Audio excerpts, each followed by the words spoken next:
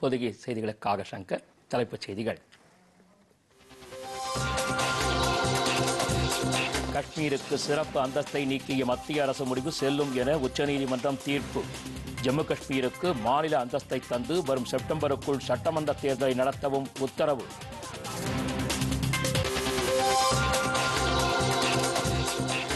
உச்சநீதிமன்ற தீர்ப்பு மகிழ்ச்சி அளிப்பதாக பிரதமர் நரேந்திர மோடி, மத்திய உள்துறை அமைச்சர் அமித்ஷா உள்ளிட்டோர் வரவேற்பு. காஷ்மீரின் வளர்ச்சிக்கு தீர்ப்புக்கு வழிவகுக்கும் என்றும் நம்பிக்கை.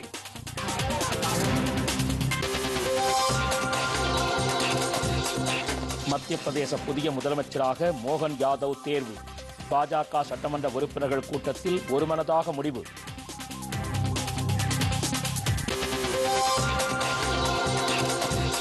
வளர்ச்சியடைந்த இந்தியாவை உருவாக்க இளைஞர்களும் நாட்டு மக்களும் ஒத்துழைப்பு தர வேண்டும். பிரதமர் நரேந்திர மோடி வேண்டுகோள்.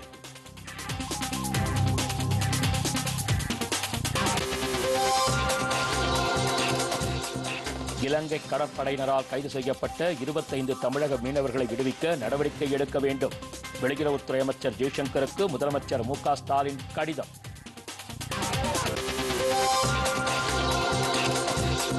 புதுதில்லியில் கேலோ இந்தியா பாரா விளையாட்டுப் போட்டியினை தொடங்கி வைத்தார் மத்திய அமைச்சர் அனுராக் சிங் தாக்கூர்.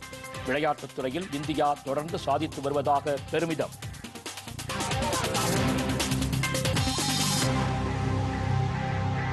விரிவான செய்திகள். காஷ்மீருக்கு சிறப்பு அந்தஸ்தை நீக்கிய மத்திய அரசின் முடிவு செல்லும் என்று அரசியல் சட்டப்பிரிவு 370 நீக்கப்பட்டதற்கு எதிரான வழக்கில் உச்சநீதிமன்றம் தீர்ப்பளித்துள்ளது.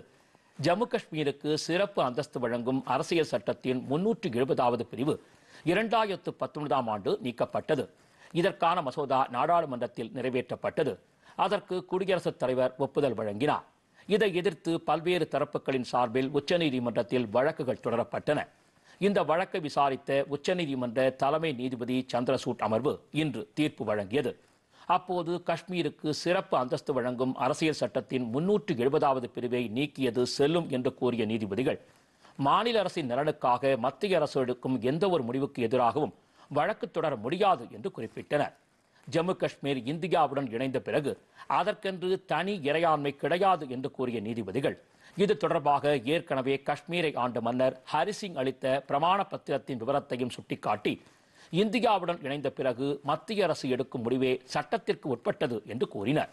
எனவே 370வது பிரிவை நீக்கியது செல்லும் என்று கூறிய நீதிபதிகள், ஜம்மு காஷ்மீரை 2 யூனியன் பிரதேசங்களாக பிரித்தது செல்லும் என்றும், அங்கு அடுத்த ஆண்டு செப்டம்பர் மாதத்திற்குள் தேர்தல் நடத்த வேண்டும் என்றும் தெரிவித்தனர்.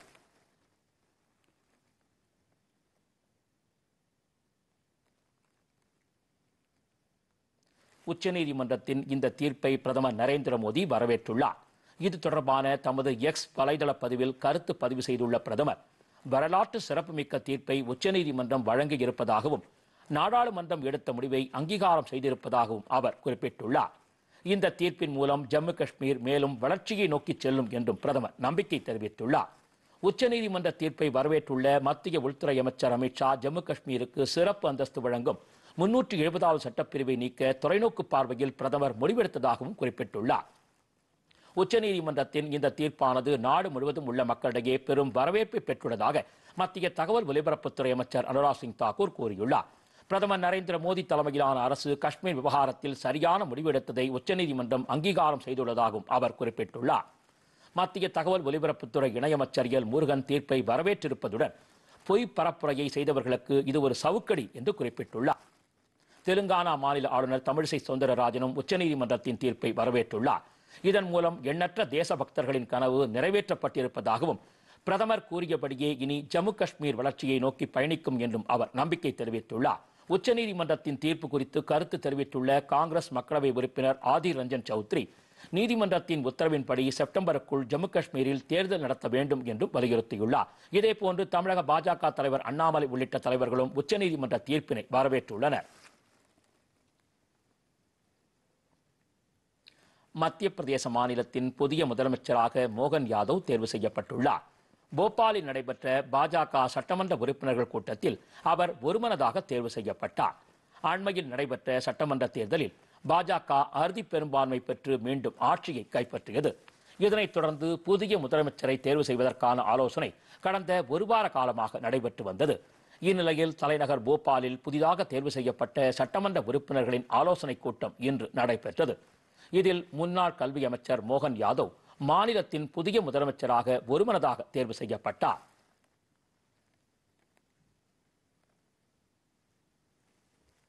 சட்டமன்ற பாஜக உறுப்பினர்களின் தலைவராக தேர்வு செய்யப்பட்டதைத் தொடர்ந்து மாநில ஆளுநர் பட்டேலை சந்தித்து மோகன் யாதவ் ஆட்சியமைக்க உரிமை கோரினார். மோகன் யாதவ் உஜ்ஜயினி தொகுதியில் தொடர்ந்து 3 முறை சட்டமன்ற உறுப்பினராக இருந்து வருவது குறிப்பிடத்தக்கது. இதனிடையே சத்தீஸ்கட் மாநிலத்தின் புதிய முதலமைச்சராக விஷ்ணு தேவ்சாய் தேர்வு செய்யப்பட்டுள்ளார். அண்மையில் நடந்து முடிந்த 5 மாநில சட்டப்பேரவை தேர்தலில் 3 மாநிலங்களில் பாஜக ஆட்சியை கைப்பற்றிய நிலையில் சத்தீஸ்கட் மாநிலத்தில் புதிதாக தேர்வு செய்யப்பட்ட பாஜக சட்டமன்ற உறுப்பினர்களின் கூட்டம் ராய்ப்பூரில் நடைபெற்றது. இந்த கூட்டத்தில் பாஜக சட்டமன்ற கட்சித் தலைவராக விஷ்ணு தேவ்சாய் முறைப்படி தேர்வு செய்யப்பட்டார். இதனையடுத்து அவர் அம்மாநிலத்தின் புதிய முதலமைச்சராக ஓரிரு நாட்களில் பதவியேற்பார் என்று தெரிகிறது. பழங்குடி இனத்தவரான விஷ்ணு தேவ்சாய் பிரதமர் நரேந்திர மோடி தலைமையிலான முதலாவது அரசில் மத்திய அமைச்சராக பதவி வகித்திருப்பதுடன் சத்தீஸ்கட் மாநில பாஜக தலைவர் உள்ளிட்ட பொறுப்புகளையும் அவர் வகித்துள்ளார்.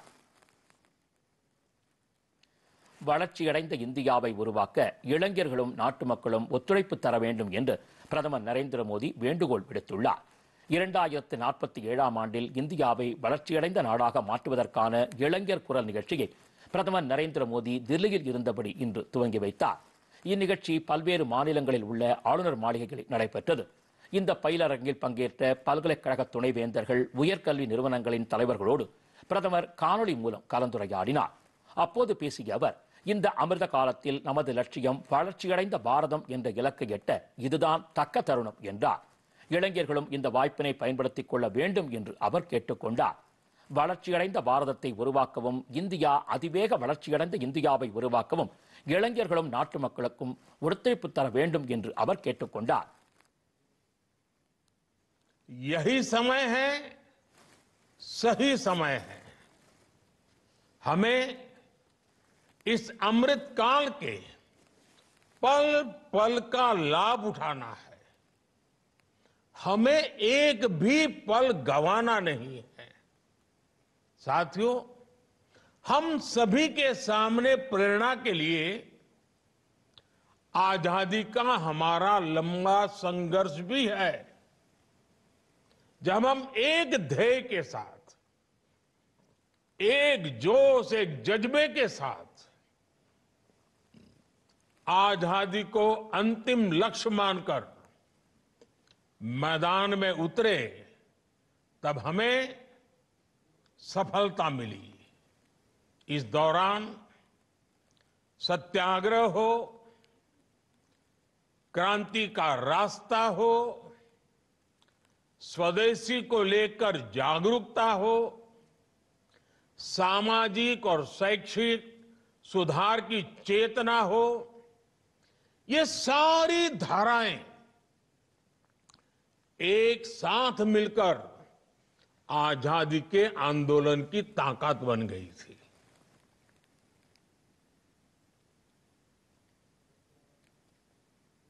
இந்தியாவின் வேகமான வளர்ச்சிக்கு பெண்கள் கல்வி கற்க வேண்டியது அவசியம் என்று குடியரசுத் தலைவர் திரௌபதி முர்மு தெரிவித்துள்ளார்.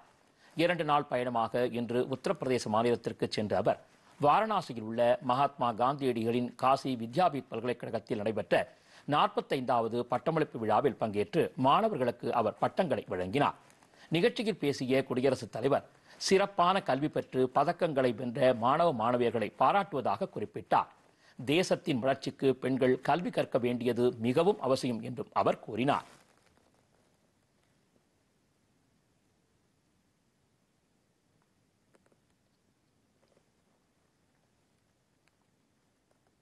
संस्कृत भाषा में विरचित किसी भी शास्त्र के विषय में इस परिषद का निर्णय सर्वमान्य होता है.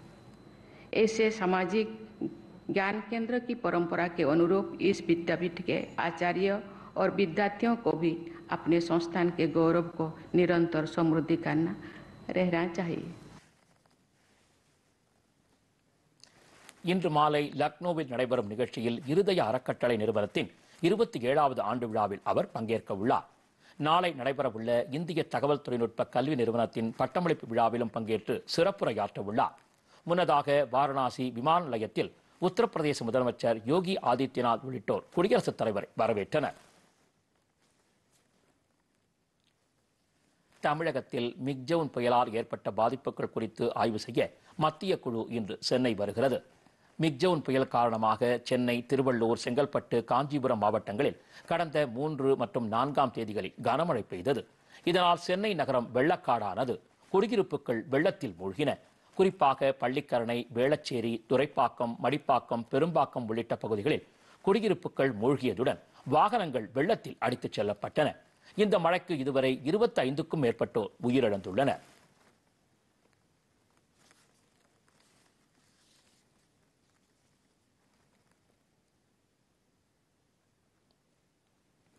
வெள்ள பாதிப்புகளை ஏற்கனவே மத்திய பாதுகாப்புத்துறை அமைச்சர் ராஜ்நாத் சிங் நேரில் வந்து ஹெலிகாப்டர் மூலம் ஆய்வு செய்தார்.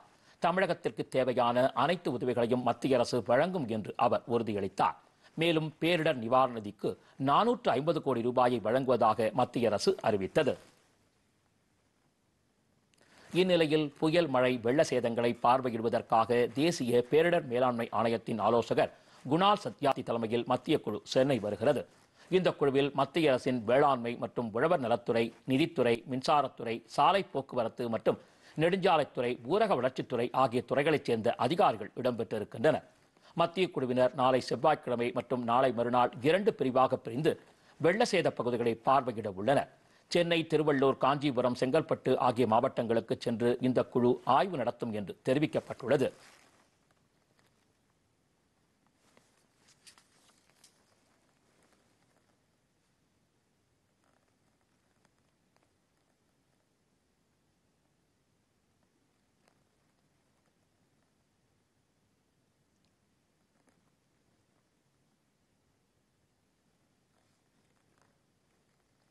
இந்தியா, வியட்நாம் ராணுவ வீரர்களுக்கு இடையேயான பயிற்சி முகாம் உள்ளிட்ட தேசிய செய்திகள் சிலவற்றை தற்போது காணலாம்.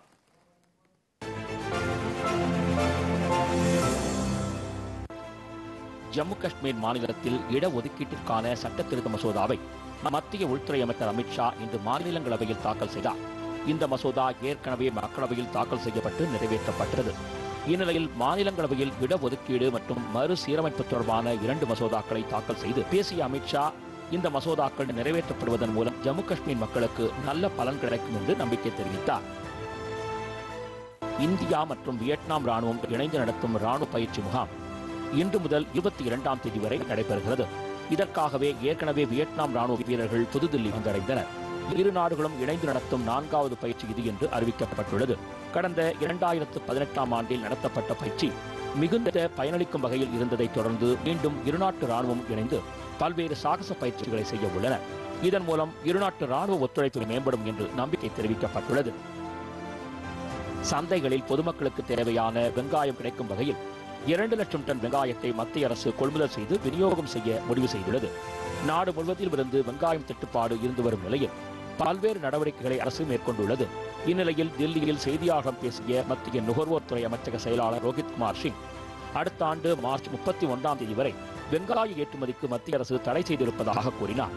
வெங்காய விலையை கட்டுக்குள் வைக்க பல்வேறு நடவடிக்கைகளும் எடுக்கப்பட்டிருப்பதாக அவர் தெரிவித்தார். விவசாயிகளுக்கான கடன் வழங்கும் திட்டத்திற்காக 20 லட்சம் கோடி ரூபாய் இலக்கு நிர்ணயிக்கப்பட்டிருப்பதாக மத்திய அரசு தெரிவித்துள்ளது. மக்களவையில் கேள்வி ஒன்றுக்கு பதிலளித்த நிதித்துறை இணையமைச்சர் பகவத் கிஷன் ராவ்கர் இந்த தகவலை தெரிவித்தார். இதுவரை 70% அளவுக்கு கடன் விண்ணப்பங்களுக்கு அனுமதி வழங்கப்பட்டுள்ளதாகவும் அமைச்சர் கூறினார். மத்திய அரசின் இந்த நடவடிக்கையால் விவசாயிகளின் வாழ்வாதாரம் உயர வாய்ப்பிருப்பதாகவும் கரத் நம்பிக்கை தெரிவித்தார்.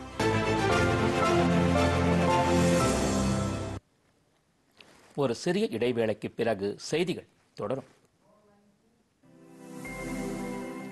கோபம் அதிகரிக்கிறதா? அழையுங்கள் டெலிமனாசை 144416. கோபத்தை கட்டுப்படுத்துவதற்கான வழிகாட்டுதல் அல்லது உதவி குறிப்புகளை பெறுங்கள்.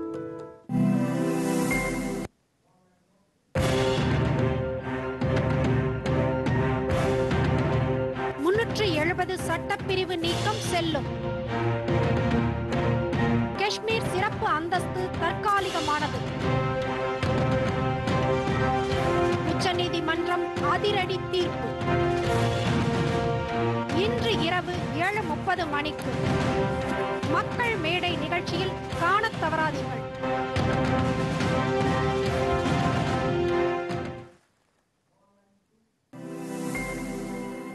உனக்கு தெரியுமா, இன்வெஸ்டர்ஸ்க்காக இன்வெஸ்டர் ப்ரொடெக்ஷன் ஃபண்ட் இருக்கு, IPF.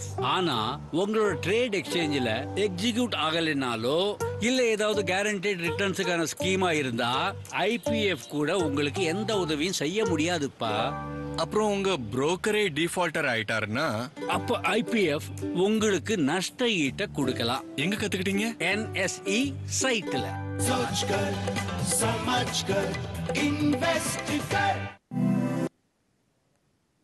செய்திகள் தொடர்கின்றன. சென்னை கிண்டி ஆளுநர் மாளிகையில் வளர்ச்சியடைந்த பாரதம் குறித்த பயிலரங்கு நிகழ்ச்சி நடைபெற்றது. இது குறித்த செய்தி தொகுப்பை தற்போது காணலாம். நாடு முழுவதும் உள்ள ஆளுநர் மாளிகைகளில் வளர்ச்சியடைந்த பாரதம் தொலைநோக்கு பார்வைக்கான சிந்தனைகள் என்ற தலைப்பில் பயிலரங்கு நிகழ்ச்சி நடைபெற்றது. இதில் பிரதமர் நரேந்திர மோடி காணொலி காட்சி வாயிலாக பங்கேற்று உரையாற்றினார். சென்னை கிண்டியில் உள்ள ஆளுநர் மாளிகையின் பாரதியார் மண்டபத்தில் தமிழக ஆளுநர் RN ரவி தலைமையில் நடைபெற்ற நிகழ்ச்சியில் சென்னை IIT இயக்குனர் காமகோடி, அண்ணா பல்கலைக்கழக துணைவேந்தர் வேல்ராஜ், சாஸ்திரா நிகர்நிலை பல்கலைக்கழக துணைவேந்தர் வைத்திய சுப்பிரமணியம், SRM நிகர்நிலை பல்கலைக்கழக துணைவேந்தர் முத்தமிழ் செல்வன் உள்ளிட்டோர் கலந்து கொண்டு இத்திட்டம் குறித்து பேராசிரியர்களுடன் கலந்துரையாடினர். பின்னர் பேசிய ஆளுநர் RN ரவி, வளர்ச்சியை நோக்கிய பயணத்தில் இந்தியா முக்கிய கட்டத்தில் உள்ளதாகவும் எனவே அதில் இளைஞர்களின் பங்களிப்பு முக்கியமானதாகவும் கூறினார். அறிவியலை வெளிப்படுத்துவதில் ஆங்கிலத்தை விட தமிழ் மொழி மேலானது என்றும் ஆளுநர் அப்போது பேசினார். So in major transformation happening, and there is no reason why we have to have any element or trace of cynicism that we cannot do it. Imagine, in just less than 6-7 years, our solar energy we have jumped by almost more than 20%. I mean, less than 3 gigawatt to almost 70 gigawatt capacity. How did it happen? It happened because people got into it. நிகழ்ச்சி குறித்து பேசிய சாஸ்திரா நிகழ்நிலை பல்கலைக்கழக இயக்குனர் சுதா சேஷையன், நாட்டின் 100வது சுதந்திர தினம் கொண்டாடப்படும் பொழுது இந்தியா வளர்ச்சியடைந்த நாடாக உருவெடுக்க இந்நிகழ்ச்சி முக்கிய பங்கு வகிக்கும் என்று நம்பிக்கை தெரிவித்தார். இந்தியா ஒரு வளர்ந்த நாடாக இருக்க வேண்டும் அப்படிங்கிற அந்த நோக்கத்திற்காக உருவாக்கப்பட்டிருப்பது. இந்த நோக்கத்தில் இன்னைக்கு பாரத பிரதமர் என்ன செஞ்சாங்கன்னா, இளைஞர்கள்டேந்து கருத்துக்களை வாங்குவதற்கு 2047 இந்த நாடு வளர்ந்த நாடாக இருக்க வேண்டும்னா எப்படி வளர்ந்த நாடாக இருக்க வேண்டும்னு நீங்கள் நினைக்கிறீங்க, ரெண்டாவது நீங்கள் அதுக்கு எந்த விதத்தில் உதவி செய்ய முடியும், இல்லை நீங்கள் எப்படி கான்ட்ரிபியூட் பண்ண முடியும், மூணாவது உங்களுடைய கருத்துக்கள், இதையெல்லாம் சொல்கிறதுக்காக ஒரு ஆன்லைன் போர்ட்டல் தொடங்கி வச்சாங்க. அந்த நிகழ்ச்சியை தான் இங்கே ஆளுநர் மாளிகையில் மாண்புமிகு தமிழ்நாடு ஆளுநர் அவர்களும் நேரடியாக பங்கேற்க பல்வேறு துணைவேந்தர்கள், கல்வி நிலையங்களைச் சேர்ந்த பல பேராசிரியர்கள் இங்கே நாங்கள் எல்லாரும் குழுமி இருந்து அதை பார்த்தோம். முன்னதாக இளைஞர்கள் வளர்ச்சியடைந்த பாரதத்திற்கான தங்களின் கருத்துக்களை பதிவு செய்வதற்கான வலைதளமும் தொடங்கி வைக்கப்பட்டது. இலங்கை கடற்படையினரால் கைது செய்யப்பட்ட தமிழக மீனவர்கள் 25 பேரை விடுவிக்க நடவடிக்கை எடுக்க வேண்டும் என்று மத்திய அரசுக்கு முதலமைச்சர் மு.க.ஸ்டாலின் வலியுறுத்தியுள்ளார். இது தொடர்பாக மத்திய வெளியுறவுத்துறை அமைச்சர் ஜெய்சங்கருக்கு அவர் எழுதியுள்ள கடிதத்தில், கடந்த 9ஆம் தேதி மீன்பிடிக்கச் சென்ற தமிழகத்தைச் சேர்ந்த 25 மீனவர்கள் மற்றும் அவர்களது 3 படகுகளை இலங்கை கடற்படையினர் கைது செய்து பறிமுதல் செய்ததாக குறிப்பிட்டுள்ளார். இதேபோன்ற கைது சம்பவங்கள் தொடர்வதாக குறிப்பிட்டுள்ள மு.க.ஸ்டாலின், கைது செய்யப்பட்ட மீனவர்களையும் அவர்களது படகுகளையும் உடனடியாக மீட்க தூதரக நடவடிக்கைகளை மேற்கொள்ள வேண்டும் என்றும் அவர் கேட்டுக்கொண்டுள்ளார். மகாகவி பாரதியாரின் 141வது பிறந்தநாள் விழா இன்று தமிழகம் முழுவதும் சிறப்பாக கொண்டாடப்பட்டது. இந்த விழாவையொட்டி மத்திய உள்துறை அமைச்சர் அமித்ஷா, தமிழக ஆளுநர் RN ரவி, அமைச்சர்கள் உள்ளிட்டோர் அவருக்கு புகழஞ்சலி செலுத்தியுள்ளனர். பாருக்குள்ளே நல்ல நாடு பாரத நாடு என கவிதை பாடி நாட்டின் விடுதலைக்காக போராடிய மகாகவி சுப்பிரமணிய பாரதியாரின் பிறந்த நாள் விழா ஒவ்வொரு ஆண்டும் மிகச் சிறப்பாக கொண்டாடப்பட்டு வருகிறது. அந்த வகையில் பாரதியாரின் 141வது பிறந்தநாள் விழா இன்று கொண்டாடப்பட்டது. இந்த விழாவையொட்டி மத்திய உள்துறை அமைச்சர் அமித்ஷா தமது X வலைதள பதிவில் தமிழில் அஞ்சலி செலுத்தி கருத்து வெளியிட்டுள்ளார். அதில் ஒரு கவிஞனான மகாகவியின் படைப்புகள் பிரிட்டிஷ் சாம்ராஜ்யத்தையே உலுக்கியதாக அவர் குறிப்பிட்டுள்ளார்.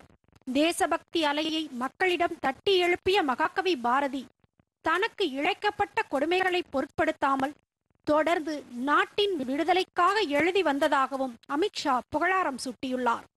பாரதியாரின் வாழ்க்கை சரித்திரமும் அவரது செயல்களும் எப்போதும் நாட்டு மக்களை ஊக்குவிக்கும் என அமித்ஷா குறிப்பிட்டுள்ளார். தமிழக ஆளுநர் RN ரவி கிண்டி ஆளுநர் மாளிகையில் உள்ள பாரதியார் சிலைக்கு அருகில் அலங்கரித்து வைக்கப்பட்டிருந்த அவரது புகைப்படத்திற்கு மலர் தூவி மரியாதை செலுத்தினார். தமிழ் கவிதை மரபில் புதுப்பாதை அமைத்து புரட்சி நிகழ்த்திய மகாகவி பாரதியார் என்று முதலமைச்சர் மு.க. ஸ்டாலின் வாழ்த்து தெரிவித்துள்ளார்.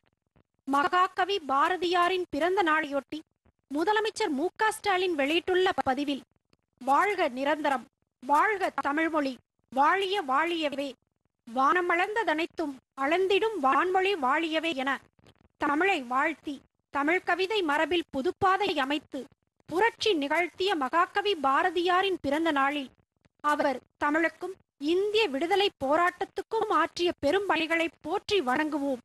வாழிய முண்டாசு கவிஞனின் புகழ் வையம் உள்ளவரை என தெரிவித்துள்ளார்.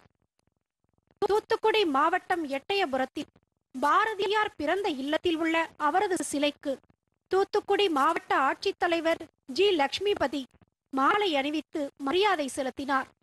தொடர்ந்து அங்குள்ள புகைப்படங்களை பார்வையிட்டார். இந்த நிகழ்ச்சியில் விளாத்திக்குளம் சட்டமன்ற உறுப்பினர் மார்க்கண்டேயன் உள்ளிட்ட பலர் கலந்து கொண்டனர். திருநெல்வேலி சந்திப்பில் உள்ள மாதீதா இந்து கல்லூரி வளாகத்தில் உள்ள மேல்நிலைப் பள்ளியில் பாரதி பயின்ற வகுப்பறையில் வைக்கப்பட்டுள்ள அவரது உருவச் சிலைக்கு பள்ளி தலைமை ஆசிரியர் உலகநாதன் மற்றும் பள்ளி நிர்வாகிகள் மரியாதை செலுத்தினர். பாரதியார் பாடல்களை பாடி மாணவ மாணவிகள் தேசிய ஒருமைப்பாட்டு உறுதிமொழியையும் எடுத்துக்கொண்டனர். தொடர்வது விரைவுச் செய்திகள்.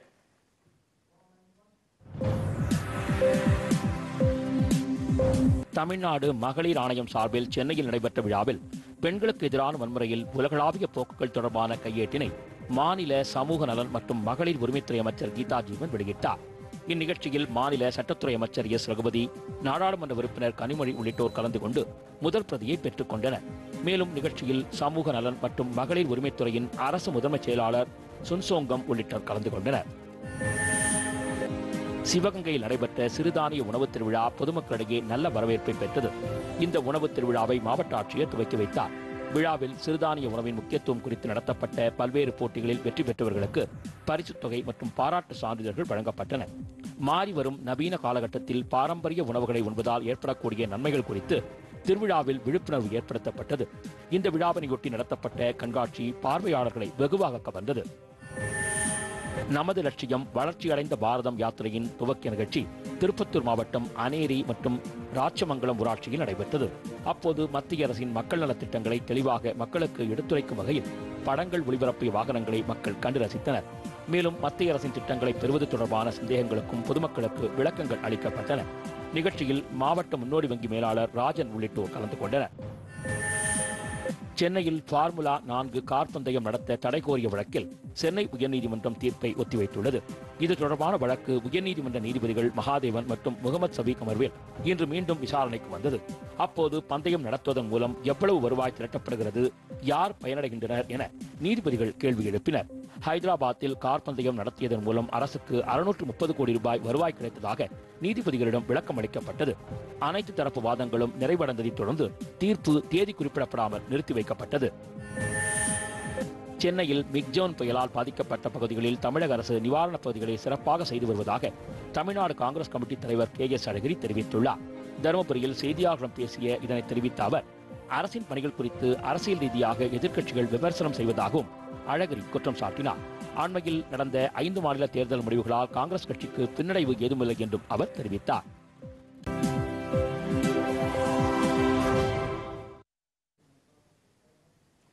தொழிற்பயிற்சி முடித்த இளைஞர்களின் வேலைவாய்ப்பை உறுதிப்படுத்தும் வகையில் மத்திய அரசு பிரதமரின் தொழிற்பழகுனர் பயிற்சி திட்டத்தினை செயல்படுத்தி வருகிறது. சேலம் மாவட்டத்தில் இந்த திட்டம் மிகச்சிறப்பாக செயல்படுத்தப்பட்டு வருகிறது. இது குறித்த ஒரு செய்தி தொகுப்பினை காணலாம். தொழில் திறன்மிக்க இளைஞர்களை உருவாக்கும் வகையில் சேலம் மாவட்டத்தில் அரசினர் தொழிற்பயிற்சி நிலையங்கள் இயங்கி வருகின்றன. ஏழை எளிய குடும்பங்களைச் சேர்ந்த மாணவ மாணவியர், குறிப்பாக 10 மற்றும் 12ஆம் வகுப்பு தேர்வில் மிக குறைவான மதிப்பெண்கள் பெற்றவர்களுக்கும் வேலை வாய்ப்பை உருவாக்கி தரும் வகையில் பல்வேறு தொழிற்பயிற்சிகள் இங்கு பயிற்றுவிக்கப்படுகின்றன. தொழிற்பயிற்சி முடித்த மாணவர்கள் உடனடி வேலை வாய்ப்பை பெறும் வகையில் பிரதமரின் தொழில் பழகுனர் பயிற்சி திட்டம் செயல்படுத்தப்பட்டு வருகிறது. 3 மாதங்களுக்கு ஒருமுறை நடத்தப்படும் பயிற்சி முகாம் வாயிலாக தேர்ந்தெடுக்கப்படும் மாணவர்கள் தொழில் பழகுனர் பயிற்சி முடித்து அந்த அனுபவத்தை வைத்து நிரந்தர வேலை வாய்ப்பை பெற்று வருவதாக கூறுகிறார் சேலம் மாவட்ட திறன் பயிற்சித்துறை உதவி இயக்குனர் ரவிச்சந்திரன். ஐடிஐ மூலமாக அவர் ஏற்கனவே பேசிக் ட்ரைனிங் எடுத்துருக்கிறாங்க. இப்போ இந்த அப்ரெண்டிஸ் மூலமாக தொழில் நிறுவனங்களில் சார்ந்த பயிற்சியை பெறுவதன் மூலமாக அவருடைய திறனை வளர்த்துக் கொள்வதற்கு இது ஒரு நல்ல வாய்ப்பு. ஸோ இந்த தொழிற்பழகினர் பயிற்சியை முடித்தவுடன் அவர்கள் பல்வேறு நிறுவனங்களில் நல்ல வேலை வாய்ப்பு பெறுவதற்கான ஒரு அடித்தள பயிற்சி இது. ஸோ தொழிற்சாலையில் கூடிய இந்த பயிற்சியின் மூலமாக அவருக்கு நல்ல ஒரு வேலை வாய்ப்பு கிடைக்கும் என்பதால் தான் இந்த அப்ரெண்டிஸ் பயிற்சி அவர்களுக்கு கட்டாயமாக அவர்கள் மேற்கொள்ள வேண்டும் என்பது அவசியமாகிறது. மிகவும் ஏழ்மை நிலையில் உள்ள குடும்பங்களை சேர்ந்த தங்களுக்கு பிரதமரின் தொழில் பழகுனர் பயிற்சியின் மூலம் கிடைக்கும் வேலை வாய்ப்பு மிகப்பெரிய உதவியாக இருப்பதாக மாணவ மாணவியர் தெரிவித்தனர். சார், என்னோட பேர் சௌமியாங்க சார். நான் மேட்டூர்லேருந்து வரேன். நான் 10th முடிச்சுட்டு மேட்டூர் ஐடிஐயில் பிஸ்னஸ் குரூப் எடுத்து படித்து முடிச்சிருக்கேன். இப்போ ஒரு கம்பெனியில் ஏதாவது போய் 1 இயர் ட்ரைனிங் முடித்தா திரும்பவும் ஒரு 1 இயர் 2 இயர்க்கு அப்புறம் ஒரு கம்பெனி போனால் எக்ஸ்பீரியன்ஸ் வச்சு எடுக்கும்போது ஒரு 1 இயர்க்கு அப்புறம் 25,000 பக்கமாக சேலரி கிடைக்கும். இந்த அப்ரெண்டிஸ் மேலனால எனக்கு ரொம்ப யூஸாக இருக்குங்க சார். நான் மேனகா, நான் மேட்டூர்லேருந்து வரேன். இப்போ வேறு கம்பெனியில் நிறையா இன்டர்வியூ அட்டன் பண்ணணுன்னா ரொம்ப தூரம், ரொம்ப வெளியிலலாம் சென்னை அந்த மாதிரிலாம் போகணும். ஆனால் எங்கள் மேட்டூர் ஐடி மூலமாக எனக்கு ஐடியிலே அப்ரெண்டிஸ்க்கு அப்ரெண்டிஸ் மேலே நடக்குது. நீங்கள் இன்டர்வியூ பண்ணி நீங்கள் செலக்ட் ஆகி நீங்கள் நல்லபடியாக இருங்க அந்த மாதிரி சொன்னதுனால இப்போ எனக்கு கொஞ்சம் ஈஸியாக இருக்குது. என் ஃபேமிலியை ரன் பண்ணுறதுக்கும் ஈஸியாக இருக்குது. வேலை வாய்ப்பை தேடுபவர்களுக்கும் வேலை கொடுக்க நினைக்கும் நிறுவனங்களுக்கும் பிரதமரின் தொழிற்பயிற்சி முகாம் பாலமாக அமைந்துள்ளது. சேலம் மாவட்டத்தைச் சேர்ந்த 100கணக்கான இளைஞர்கள் பிரதமரின் தொழிற்பயிற்சி முகாம் வாயிலாக நிரந்தர வேலை வாய்ப்பை பெற்று வருகின்றனர். சேலத்திலிருந்து ஜி. விஜயகுமார். விளையாட்டுத் துறையில் இந்தியா தொடர்ந்து சாதித்து வருவதாக மத்திய இளைஞர் நலன் மற்றும் விளையாட்டுத்துறை அமைச்சர் அனுராக் சிங் தாக்கூர் பெருமிதம் தெரிவித்துள்ளார். புதுதில்லியில் கேலோ இந்தியா பாரா விளையாட்டுப் போட்டிகளை இன்று தொடங்கி வைத்து பேசிய அவர் இதனை தெரிவித்தார்.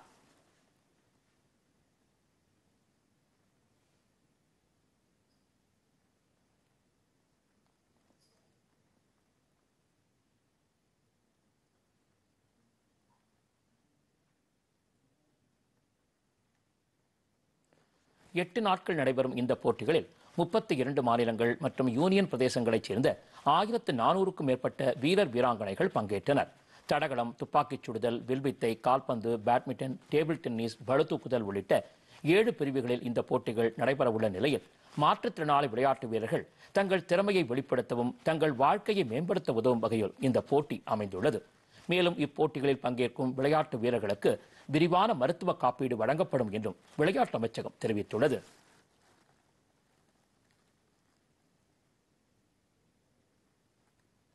ஸ்பெயினில் நடைபெறும் ஹாக்கி தொடரில் பங்கேற்க இந்திய ஆடவர் மற்றும் மகளிர் அணிகள் புறப்பட்டு சென்றுள்ளன. ஸ்பெயினின் வலன்சிகாவில் வரும் 15ஆம் தேதி முதல் 22ஆம் தேதி வரை இந்தியா உள்ளிட்ட 5 நாடுகள் பங்கேற்கும் ஆடவர் மற்றும் மகளிர் ஹாக்கி தொடர் நடைபெறுகிறது. இந்த தொடருக்கான போட்டியில் 22 பேர் கொண்ட இந்திய அணி அறிவிக்கப்பட்டுள்ளது. இந்திய அணியின் கேப்டனாக சவிதா நியமனம் செய்யப்பட்டுள்ளார். துணை கேப்டனாக வந்தனா கட்டாரியா நியமிக்கப்பட்டுள்ளார். இந்நிலையில் இந்த தொடரில் பங்கேற்கும் இந்திய ஆடவர் மற்றும் மகளிர் அணிகள் தில்லியிலிருந்து ஸ்பெயினுக்கு இன்று புறப்பட்டு சென்றன.